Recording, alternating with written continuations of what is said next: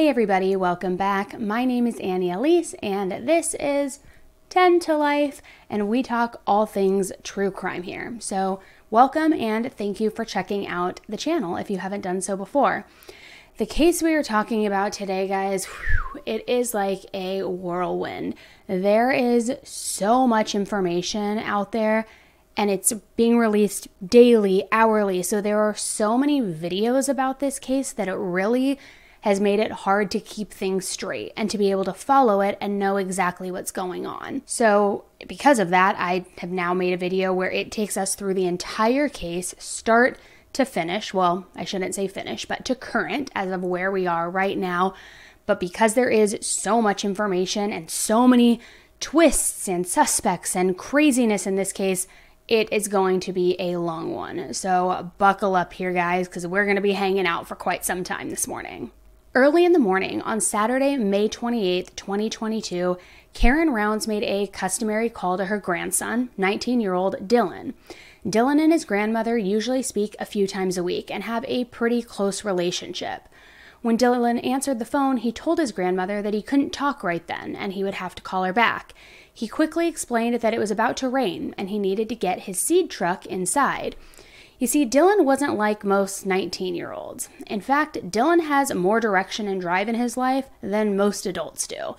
Even though he isn't even in his early 20s yet, Dylan owns and runs his own farm in Elise, Utah, which is a very remote city in Utah. When his grandmother hung up the phone, she would have had no way of knowing that that would be the last time she or anyone in their family would speak to Dylan. When he didn't return his grandmother's phone call as promised, she started to become worried. She was the first to ask the question that is now on everybody's mind: where is Dylan Rounds? So guys, let's get right into it. 10 to Life with Elise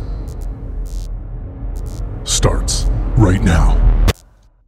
When I first heard about this case, I thought it was going to be a pretty cut and dry missing persons case.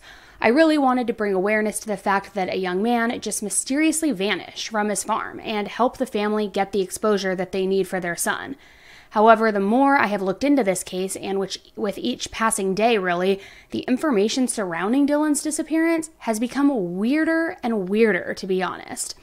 The two cities that play a part in this case are extremely small, and as most of us know, nothing usually goes unnoticed in a small town. So there have been many allegations made, many rumors spread, secrets uncovered, and sketchy behavior by many of the people involved, which has now made it pretty hard to sift through and uncover the actual proven facts. I'm going to try my best to stick with the timeline that has been verified and the things that can actually be proven before discussing anything else. But all I'm going to say, guys, is this case is taking a direction that I don't think anyone would have expected. Most 19-year-olds are just starting college or going out into the world on their own. They are figuring out who they are, what they want to do with their lives, who they want to be. But Dylan Rounds was different. He has known what he has wanted to do since he was a baby, and that was to farm. It was his dream to have his own farm and to produce his own crops.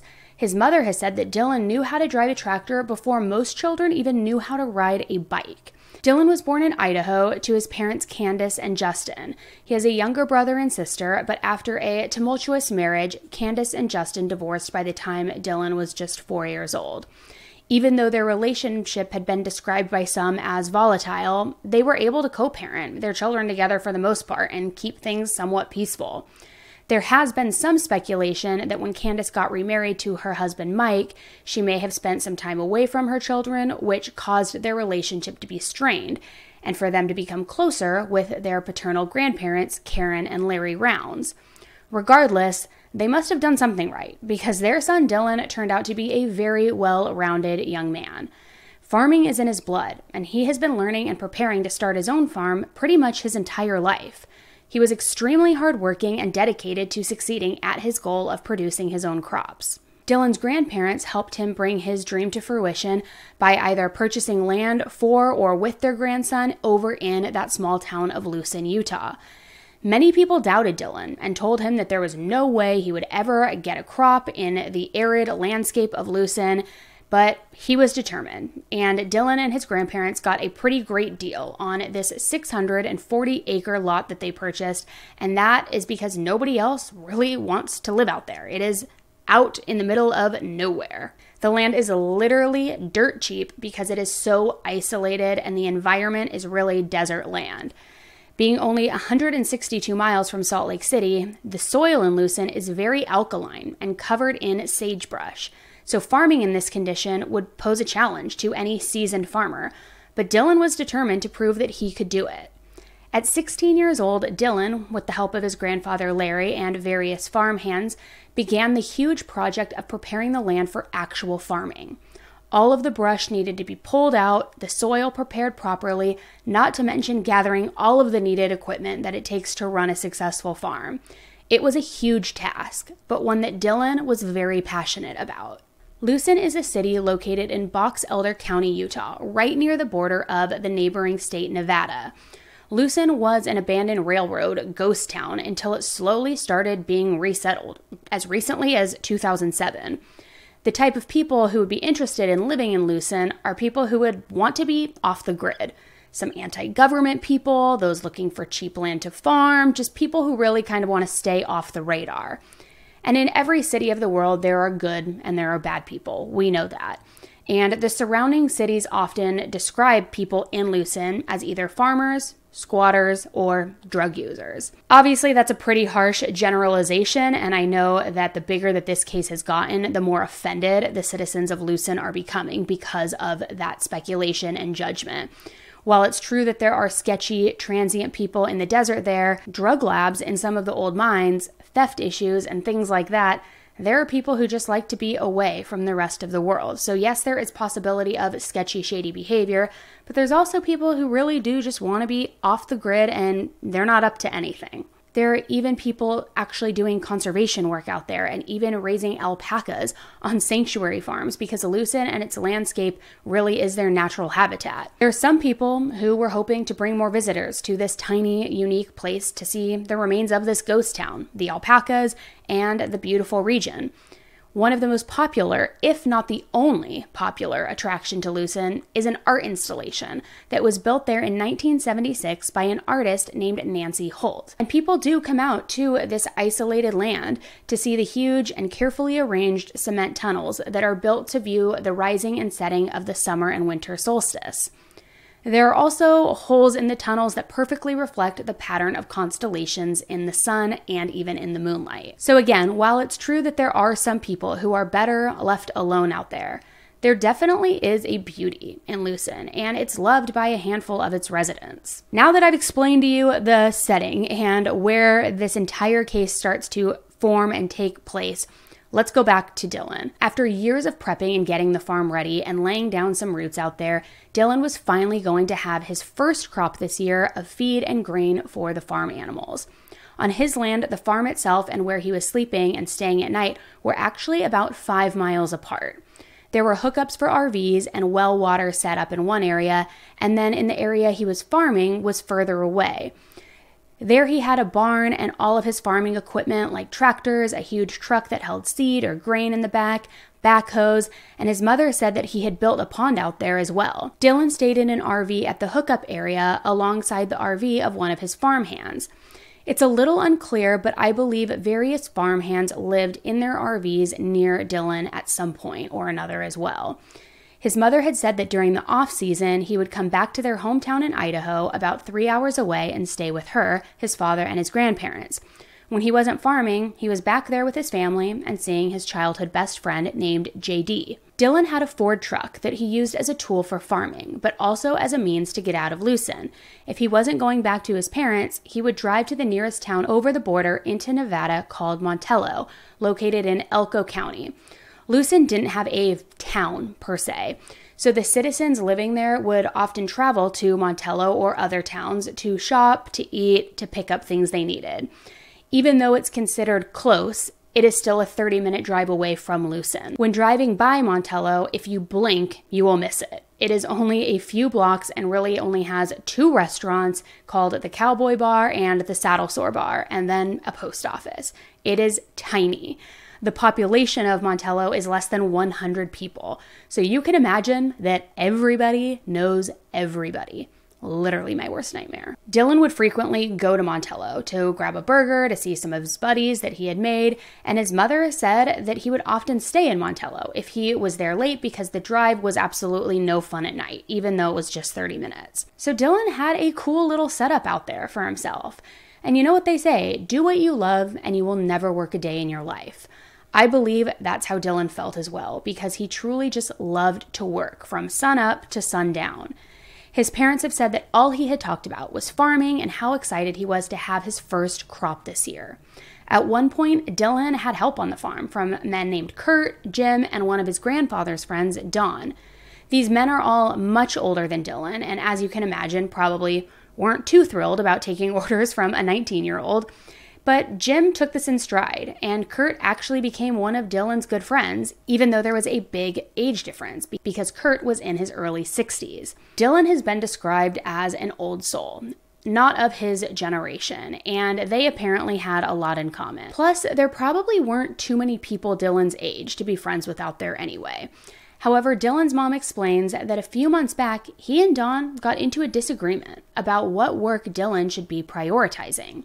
After arguing, the two decided to go their separate ways, and Don wouldn't be working on the farm any longer. Even without Don's help, Dylan kept trucking along and plugging away on his farm as usual. On Thursday, May 26th, due to bank statements and witnesses, we know that Dylan was again in Montello, perhaps getting something to eat from the saddle store or picking something up. People have claimed to see him there on Friday as well, which wouldn't be unusual because he often stayed the night in town, as I mentioned. Everything was normal up until that Saturday, the 28th, when he had that phone call from his grandmother. Like I said before, on the phone he told her he would call her later because he had to get his seed truck inside since it was about to rain. Dylan's truck was filled with seed, and if they got wet, he ran the risk of the seeds sprouting prematurely or even molding. So Dylan definitely wouldn't allow anything to happen to those seeds, and the truck did get backed into the barn that day. On Sunday, Dylan's grandmother started to become a little concerned that he had not called her back yet. Most people might wonder why worry if it had only been one day.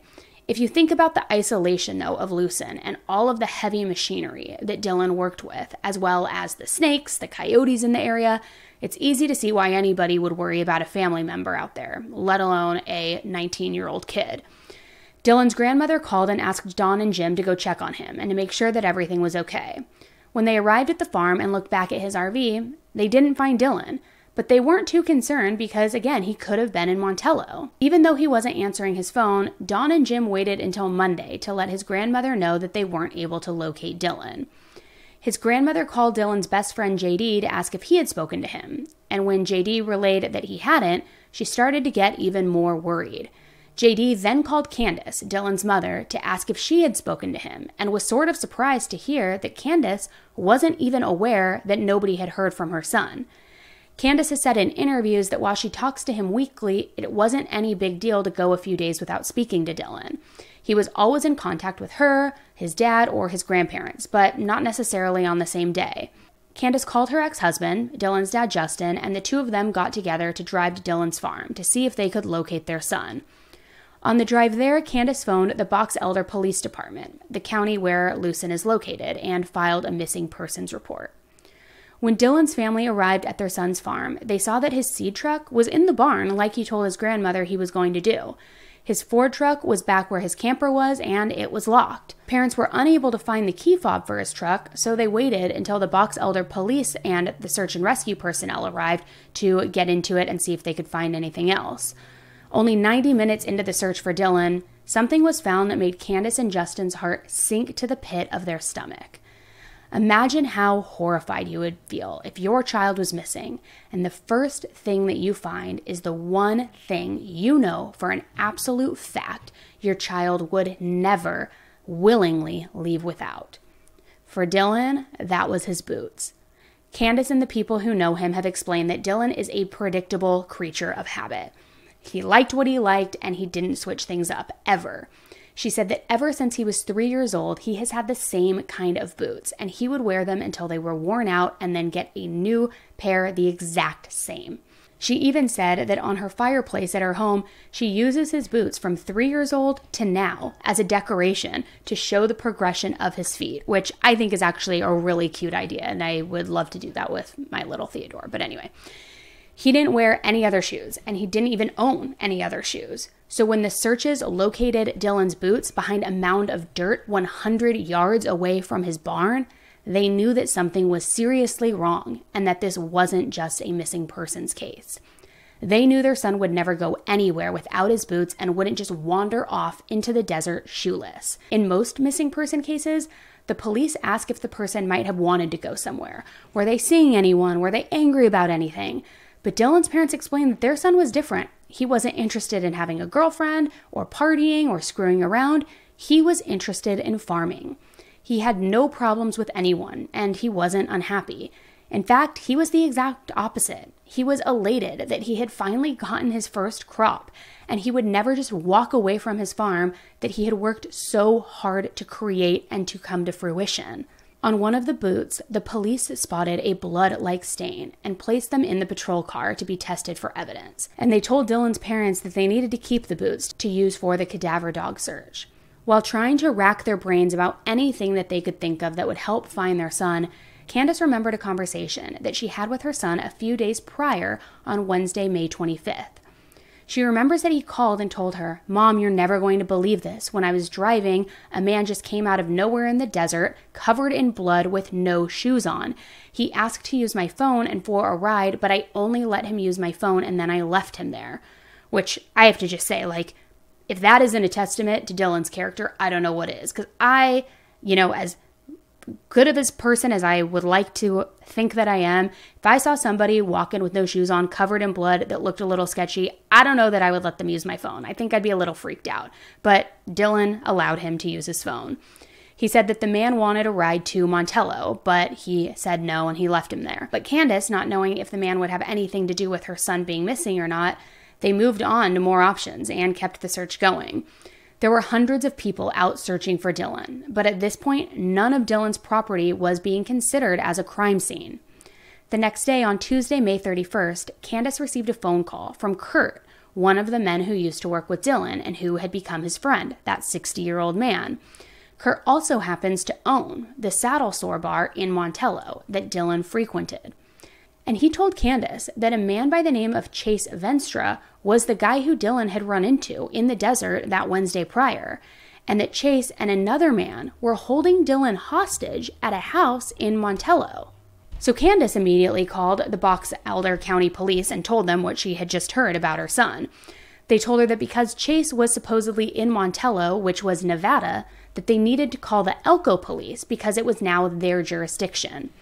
When Candace called the Elko Police, she realized that the Box Elder Police Department hadn't even told the Elko Police about her son being missing, and they had no clue what she was talking about when she told them that her son was being held hostage. She also pointed out that in general, the family had been feeling alone and left to their own devices to search for Dylan, because most of the time, apparently the police department wasn't even there to help. When Elko was finally clued in as to what was going on, they searched and cleared the home where Chase was allegedly holding Dylan hostage. Kurt never explained who told him that information, though, and nothing else was really said about it at all. And I find this so odd, because if you get a tip that somebody's being held hostage, as a law enforcement officer or human being, wouldn't the first thing be to talk to that person and say, how do you know that information? Who told you that? Not just where the house is located, but how did you come to know of this? I don't know, something weird. But we're going to keep going and talk about things a little bit more here. Even though the home was cleared, Dylan's parents still felt that Chase was a person of interest, or at least knew something about their son. Chase wanted to clear his name, so much so that he actually called the police department several times to try and provide an alibi, but they wouldn't answer his calls. Finally, he decided to call Candace herself and told her that he had nothing to do with Dylan. Chase actually ended up being picked up by police and is now in jail on unrelated charges, which I find crazy. If he was trying to clear himself, even knowing that he could get picked up on unrelated charges, and they weren't talking to him, why? Why not try to rule every single suspect out? It's weird. With the family feeling desperate for answers about their son, they hired several private plane and helicopter pilots to search for Dylan by air. They even got the huge YouTubers, the Diesel brothers, to help out in the search as well. They had the pond near Dylan's farm drained, and still no one had found any signs of Dylan or any clues of any kind anywhere. They were able to sign into another phone using Dylan's information, but found nothing in his texts or his apps. With the key fob to Dylan's truck still being missing, his parents decided to break the back window to gain entry inside to check for his wallet, his phone, or any other clues that were missing or could possibly be there. While outside of the truck, Candace and Justin noticed something they hadn't paid attention to before. The truck had clearly been pressure washed, and this is a huge red flag because Dylan never washed his truck. Like I said before, he used his truck as a tool and was just not interested in washing it or keeping it clean because in the desert, it would just get dirty again almost instantly. In the rain and with water, the dirt kicked up from the ground and it turns into like a cement-like consistency. So Dylan would never have washed his truck, especially when it was going to rain that day anyway. Everything was clean on the exterior, besides the wheel wells, which led his parents to believe that his truck was elsewhere, and someone drove it back to his house and pressure washed it with the pressure washer he had there to use on the farm. And this theory was heightened when Candace entered the truck and noticed that she didn't have to move the seat up. She explained that every time she has ever needed to drive Dylan's truck, she would have to scoot the seat way up to reach the steering wheel because she is only 4'11" and Dylan is 5'11". When she got into the truck, the seat was already pushed all the way up. She also said that Dylan had been complaining that his four-wheel drive was broken, yet it was turned on. Only someone who didn't know that the four-wheel drive was broken would have turned it on and tried to use it. Since they had broken the window out of the truck, the family didn't want to just leave it there and have the possibility of it getting filled with sand or stolen, so they asked the police if they could drive it home. The police told Candace to do what they needed to do. God, can you believe that? So they took Dylan's truck back home to Idaho without processing the vehicle or examining it for evidence themselves. On Monday, June 6th, his parents asked police what was going on with Dylan's boots. Had they processed it? Had they found anything out? And the police had to admit that his boots were still in the back of that patrol car and that they hadn't even been admitted into evidence, tested, or anything in over a week. Can you believe that? Candace also points out that cadaver dogs don't even need to use someone's personal items for a scent because they look for the scent of decomposition, not always just the scent of that person. So obviously, there was extreme frustration toward the Box Elder police. But thankfully, on June 10th, they were able to get in with the Elko Police Department and go over the case from top to bottom, which took more than 5 hours. Dylan's parents felt better now that Elko was on the case and providing their resources, and it was decided to then classify Dylan's case as criminal and not just as a missing person. Dylan's mother, Candace, has been the face of this investigation and has gone on every outlet that she can to tell the story of her son. She has tried to bring awareness and is putting on a brave face, but you can tell that she really just wants answers. There is some speculation that Dylan's father, Justin's side of the family, don't really like how Candace is taking charge, and they feel as though not enough has been done to find their grandson. The grandparents, as well as Justin's sister, Dylan's Aunt Katie, hired a PI to help find information out about this case. And this is where the story starts to get a little hairy. And that sounds gross, but this is where things start to get a little twisted and gets a little messy. Up until now, the timeline of events has been verified, but no one can say what happened to Dylan and what is going on. The PI, James Terry, he goes by Jim, but I'm going to just call him James so we don't get confused with the Jim who was working with Dylan. He was able to talk to people in Montello and Lucin and actually found out that as all of this was taking place, Chase Venstra, that guy who wanted to call the police and give an alibi and who was apparently holding him hostage, all of this stuff, was 300 miles away at a pizza restaurant. But it's also been proven that Dylan lied to his mom and actually did give Chase a ride from the desert to Montello. But the PI has video surveillance from the pizza place that has Chase so far away, so that has cleared him of any involvement. But why lie to your mom about seeing somebody covered in blood, letting them use your phone, but not giving them a ride? If you're going to lie about it, why even mention that story at all? James Terry, like Candace, has been making the rounds on a lot of podcasts, YouTube channels, and he has said that Justin's side of the family told him to take what Candace says with a massive grain of salt, and that she wasn't quite the mother that she is painting herself out to be. Now look, I'm not going to badmouth Dylan's mom or any of his family, because at the end of the day, none of us know the truth, and this is about Dylan, not about his messy family, if they even are messy. The information that PI James Terry has found, though, is very unsettling, and ever since he started giving information to the family, Candace has wanted to cut ties with him. However, she was not the one who hired James, and other family members are still asking him to help gather information. It seems like there is some strain in the family and how things are being handled. I want to make sure that everybody knows that what PI James has said has not yet been proven, and it's ultimately the police's job to charge anyone with anything and to make any arrests. People in the town, though, have told James that Dylan and that 62-year-old friend Kurt were in a relationship, more than just a friendship. Now, I'm not saying this is true or false, but James is alleging that people, including Kurt himself, have said that this is true, and that Kurt's wife and one of his daughters even claimed that that's the reason their marriage fell apart, and it's because of these activities relating to cross-dressing and being interested in young men, and that that's the reason that the marriage is falling apart. The next thing that P.I. James said he discovered during his investigation is that Kurt has a brother named Troy, who is a proven stalker and on the registry. Even though the information I'm about to say has yet to be proven by police, James says he has recordings and sources that will prove these allegations, so just keep that in mind. P.I. James said that a woman came forward who is a nurse that took care of 3 women in the past. She said these 3 women were held captive in a shed in the desert and forced to do favors for food and water. The women said that their shoes were taken so they could not run away in the desert. Their captor was allegedly Troy, Kurt's brother. And the women were so terrified after they were rescued that they refused to testify against him and moved and just completely changed their names. However, James says that there are police reports and paperwork documenting this, and it's evident that Dylan had been hanging out with Kurt and with Troy.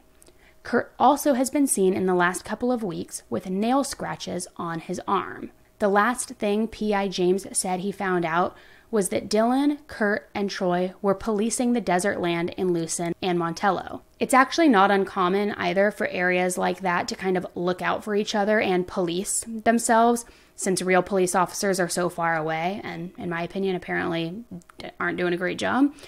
Candace, out there, I should say, Clarity, aren't doing a great job out there, given what we know in this case. Candace has even said that since Lucin is so remote and has such a small amount of people, police kind of just pretend they aren't there and let people take care of themselves. With all of the drug use, though, and theft in this area, it said that some of the men would act as a neighborhood watch of sorts, even though they are just watching the desert land and farming supplies and things like that. Several groups have allegedly come forward saying that they were stopped by men who pulled guns on them in the desert, and this was actually deterring people from camping, hiking, and visiting the area, including those sun tunnels I talked about earlier. It's important to note that Candace and P.I. James have not gotten along and do not agree with each other on the direction to take when looking for Dylan. James has said that he has much more information and will provide proof for those allegations against Kurt and Troy. He suggests that Kurt's phone be looked at to see if there is any indication that he and Dylan did have a relationship. Which I think it is interesting too, as you look at everything, and I know there are a lot of players involved. Kurt's the one who first dropped the bombshell that Dylan was being held hostage by Chase in a shed. That is a pretty big coincidence, because we know that there is evidence, according to P.I. James, and proof that his brother Troy previously held people hostage inside a shed. So, when you're looking at that, my mind immediately goes to, he's telling a half-truth here, but he's pinning it on somebody else. If Chase was 300 miles away, Regardless if he was covered in blood when he had taken him that Wednesday, whatever, he was 300 miles away at this point. And that was verified at the pizza place. So if Kurt's saying that Dylan is being held hostage in a shed, but by Chase, could he be trying to truly help Dylan, even if his brother is the one responsible and he wants Dylan to be found because maybe perhaps they were, in fact, in a romantic relationship and he cared for him, but he didn't want to throw his brother under the bus, so he's pinning it on Chase, but still hoping that the cops will search sheds and find him. I don't know. It just seems to me, and tell me what you think, way too much of a coincidence that that is the bombshell he dropped about Chase when that is something that is in his brother's history of behavior and what he has done.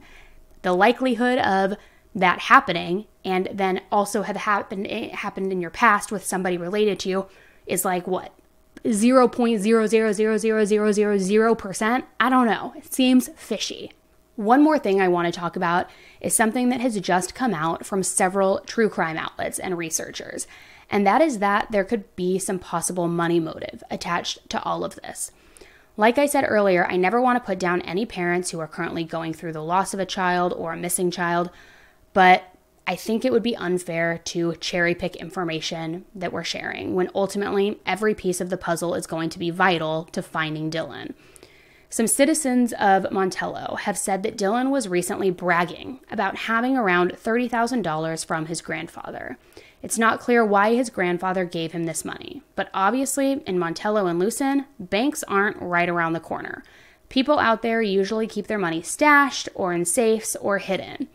Could the wrong person have overheard that Dylan had this huge amount of cash on him? There is also evidence showing that he had a $50,000 loan taken out for him from his grandparents as well. At this point, it's not clear where this money is and if it's all accounted for. But many people, including myself, find it strange that Candace hasn't mentioned this money at all, besides saying that he needed money for his farming equipment. From some statements made from Justin's side of the family, they wouldn't have discussed this amount of money with Candace because of the strain in the family towards her. It's also been proven that Candace actually owes nearly $2 million in liens over the past several years. All of this just adds to the confusion and bizarreness of this case. I'm not sure how all of these pieces fit together, but in a small town like that where theft is prevalent, that amount of money would be pretty tempting to some people. And even if he didn't have the cash on his person or stashed somewhere, and if it wasn't a bank account and he just had it, an ATM card like we all do to access your money, could that be the motive for holding somebody hostage, to get access to their banking information, to withdraw the money? I don't think that it necessarily means the cash had to be physically there in order for there to be money motive attached to this. Another point in this case that I think would be unfair to mention is the fact that P.I. James, as well as many people in the true crime community, are comparing Dylan's disappearance to an active missing persons case in the same area. Another boy named Aiden Clune went missing in April of 2022. He is also 19 and has a similar look to Dylan, and his shoes were found as well. So if you guys want me to go over the details of that case in another video, I can do that because it just has a lot of strangeness on its own. And I also think Aiden deserves his own story and not to be glossed over while telling somebody else's. But some people are wondering if the fact that both of the boys' shoes were found, could that be a factor and could this be connected? Could it be related to the women whose shoes were taken when they were being held captive? I mean, I definitely have a lot of questions. Could something have happened while Dylan and Kurt were out doing their vigilante policing? Was he possibly accidentally shot and then put in the back of his truck, causing it to be pressure washed? Why did Dylan lie to his mom about Chase and seeing him on the road that day and not driving him? Why was there so much divide with Candace and Justin's side of the family? Does the fact that Dylan's parents were the last to find out about their son being missing say anything? Did Dylan's parents know about his lifestyle and not approve, causing Dylan to want to live far away from them? It's just so much. And I got to give a shout out to one of my girls in Discord who helps me with a lot of this research. She made a chart here to kind of organize some of the possible suspects in this case and some of the possibilities that are being looked into and alleged by this private investigator. Okay, here we can see there is Chase Venstra. Could he have had something to do with Dylan and just made it back to that pizza place in time to be seen on camera for an alibi? Could Dylan and Kurt have gotten into a lover's quarrel or had some sort of relationship issues? Could Troy have Dylan captive and be doing something to him like what he did to those 3 women allegedly? Or could Dawn be a disgruntled employee who was fired and had a bone to pick with Dylan? And there are just so many more possibilities, even more than just this. Now, the only person missing on this chart who I think could possibly be added onto the list, maybe, just in my opinion, would be either Kurt's wife or daughter.